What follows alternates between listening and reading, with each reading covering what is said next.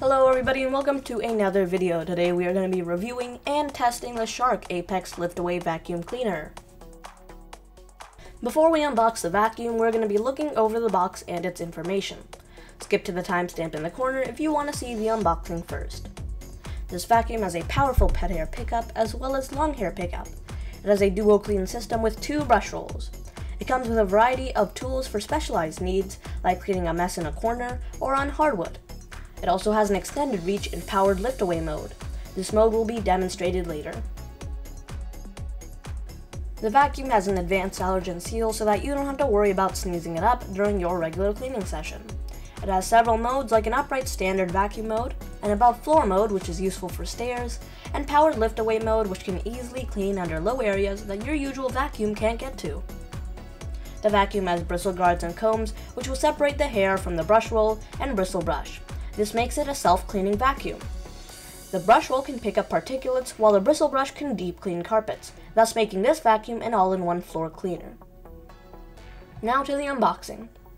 On the side panels of the cardboard box, you will find a help number in case you have any doubts. On the next panel, you'll find a list of included items within the box, including accessories and main parts, and an easy-to-follow mini manual that will help you finish the assembly of the vacuum. We will go over the assembly of the vacuum in a different part of the video, but overall it is an easy to follow and build vacuum.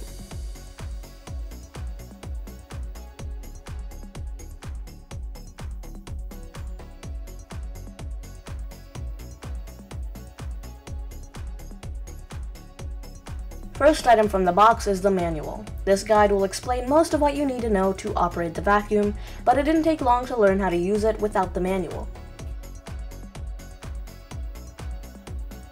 Next, we are taking out the vacuum base containing the brush roll and bristle brush.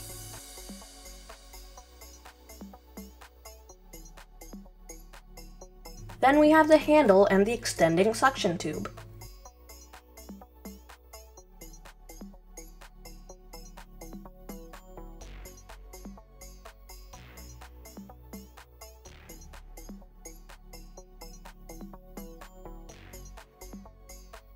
The next item we have is the rod which connects to the base.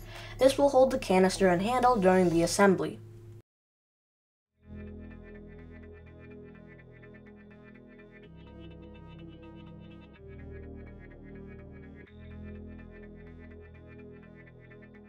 Lastly, we are pulling out the canister, which is where the dirt and dust will be stored.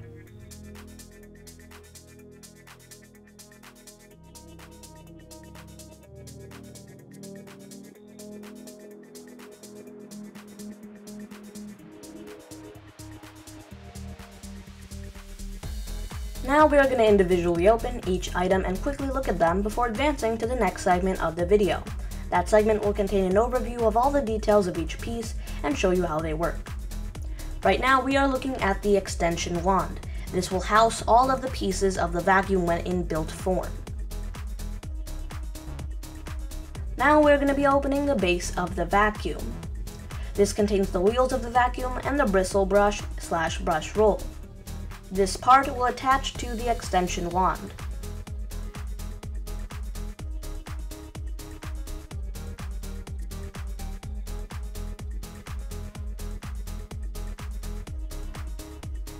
Now we are unboxing the handle and the suction tube.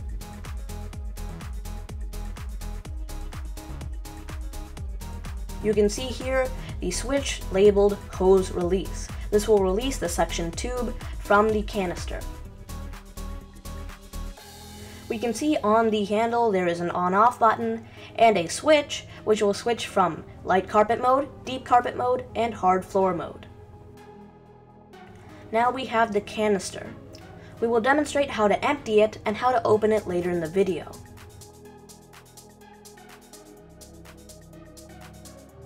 Now we are going to be unboxing the accessories package. This holds all the special attachment tools that you can use in case you have a mess which your regular vacuum base cannot clean by itself.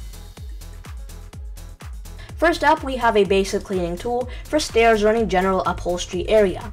This tool has a brush-like texture on the edges for deeper cleaning. The next tool is great for getting into crevices or corners and can easily clean them without having to twist into awkward angles. Its length can make it great for getting to spots just a little too deep or a little too high, like in between couch cushions or up on bookshelves. Lastly, we have the pet hair brush, which is to be used on the hard floor vacuum setting. This brush is self-cleaning and is great for pet hair or long hair that the base cannot reach. It can also go into couches or upholstery to clean pet hair wherever it may be.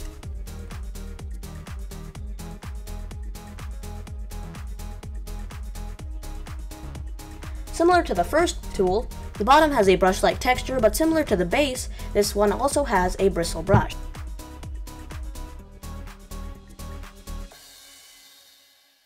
Now we move on to the part overview. First, we will be looking at the details of the canister. At the top of the canister, we can see the dust cup release button, which will release the dust cup from the filter and base to allow for easy emptying. When you release the dust cup, you will find the filter. The filter is a HEPA filter, and it is a foam filter which is washable as well.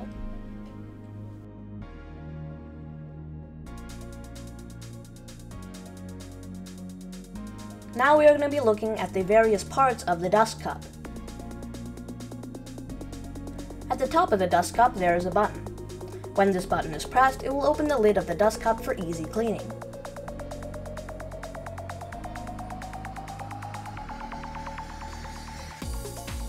You can easily press down the dust cup lid and it will snap shut. At the bottom of the dust cup, we can find another button. This button will open the bottom of the container and empty the contents when pressed. This is a simple and easy way to empty the dust cup without having to buy vacuum bags or make contact with the dirt and dust.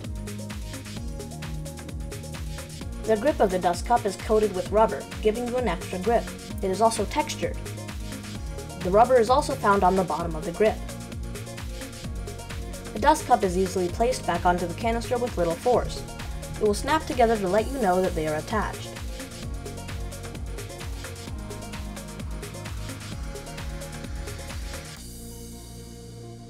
Next, we have the handle. The on button is located at the top. When pressed and the vacuum is plugged in, it will turn blue to tell you that the vacuum is on.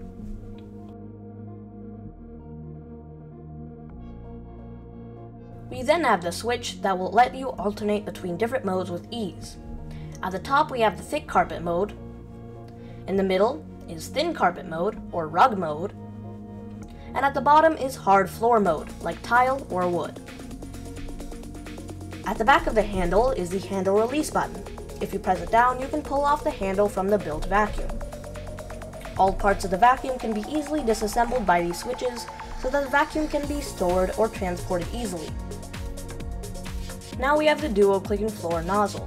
On each side of the floor nozzle, you can see switches. When you pull them, the cap of the floor nozzle will be open. Once you do this, the bristle brush and brush roll are easily visible and accessible.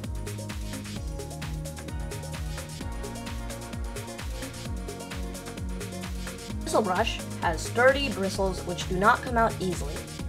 There are also rubber-like strips located on the bristle brush as well.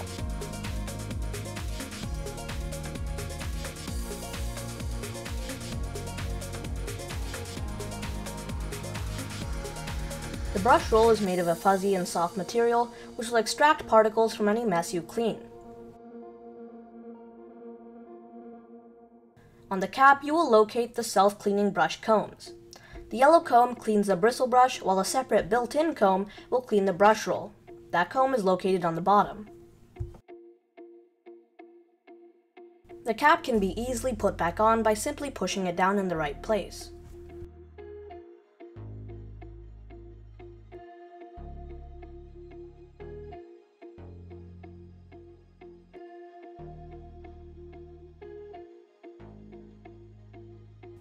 On the other side of the base, we can see a soft fur-like strip made out of 2 layers.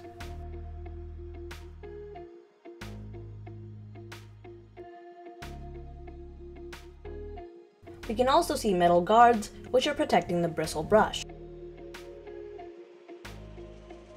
Finally, we can see the comb that cleans the brush roll of hair.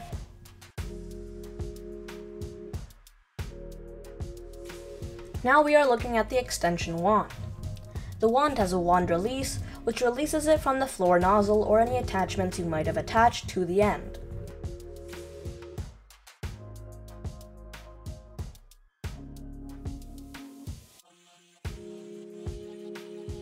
At the end of the wand, we have a hook, which is where the wires will be spun around. At the bottom of the vacuum, there's a corresponding hook, and you can wrap the wires around both of them.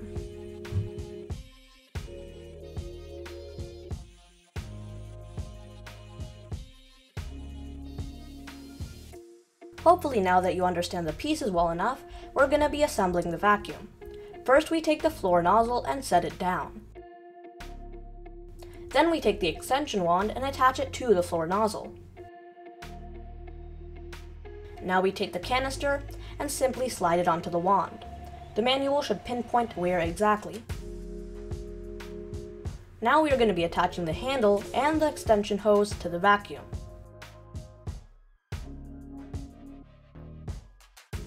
You can see now that the vacuum can swivel around the floor nozzle, adding many possibilities to the angles you can clean without having to move around too much. It is a little hard to control, but it is easy to get used to. Now we are on to the testing phase. First turn on the vacuum, and you can see when you do, a light will automatically turn on at the base of the vacuum. This will allow you to see under tables or low areas.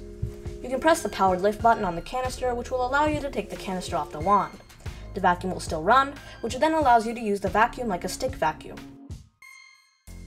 As you can see here, the canister is detached, but you can still turn on the vacuum. Without having the canister on the wand, you can slide the wand under areas you can't reach, or to higher areas that are harder to get with the upright vacuum mode. Now we are going to attach an attachment to the vacuum. All three of them attach the same way, so all you need to do is slide it in like you would with the floor nozzle. You can also see a light on the handle, which will add more light to any low area that you need to see around during vacuuming. You can't detach the attachment without pressing the wand release button. If you press it, the attachment can be slid off.